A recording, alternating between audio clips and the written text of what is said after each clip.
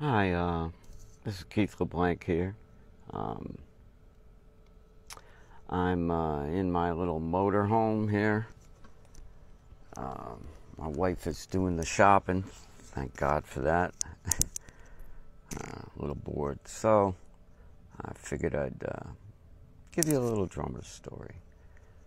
For those who don't know me, I spent a lot of time at Sugar Hill Records playing, backing up the Sugar Hill Gang, live gigs. Myself and Doug Wimbish and Skip McDonald. And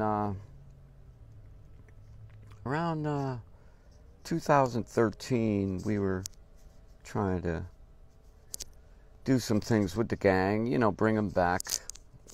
Hank had it was before Hank had died, but he wasn't involved. It was just Master G and Wonder Mike, and they had a manager. So I got a call from Doug. He said they wanted me and him to go down to this club in New York. They were doing a benefit for Glenn Campbell. He was quite sick at the time.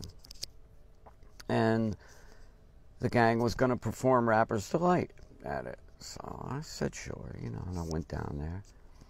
Doug and I drove down, and I think it might have been the Cutting Room or the Knitting Factory, one of those clubs in New York. And there's a lot of press there, a lot of people. And I walked in, to check the drums on the stage, and I see Anton Fig. I've met him a few times. And so, I went up and said, hey, how you doing? And he looked at me, he said, what the fuck are you doing here? Well, I was kind of taken back a little bit by that. But, I didn't let it bother me.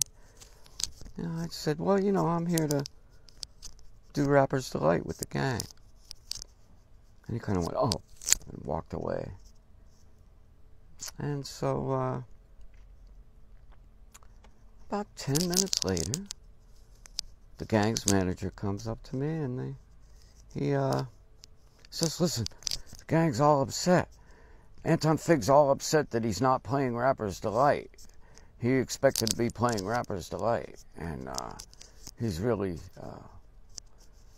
all upset. And the gang doesn't want to get him upset. So I said, well, don't worry, I'll take care of it. So I thought about it for a minute. And I said, oh, I know what to do. So I went up to Anton. And I said, hey, Anton, I really need you to do me a favor tonight. And he goes, well, what's that? And I said, well, Rapper's Delight has kind of a complicated cowbell part. And no one ever gets it right. So I want to play cowbell tonight. And would you do me the favor of playing drums on Rapper's Delight? And he goes, oh, sure. You sure you don't want to play Rapper's Delight? And I said, no. Cowbell part is very important.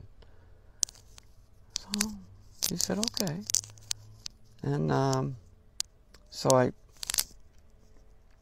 I'm warming up with my drumsticks backstage. And Aaron Neville was playing keyboards, and we had met a few times. I knew him from doing shows in London, and he would look over every once in a while and smile at me, saw me warming up, Anton was checking me, and so Rapper's Delight is introduced, the gang hits the stage, I got the cowbell, and Neville's looking at me like, what's going on? He's pointing to the drums and me. And, so Anton gets on the drums, and so we played the song, but Anton was just throwing in every drum fill that he knew. There was hardly any groove. Thought he was going to have a heart attack. I've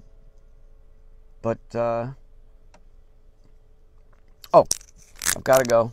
My wife's coming back with the groceries. Bye.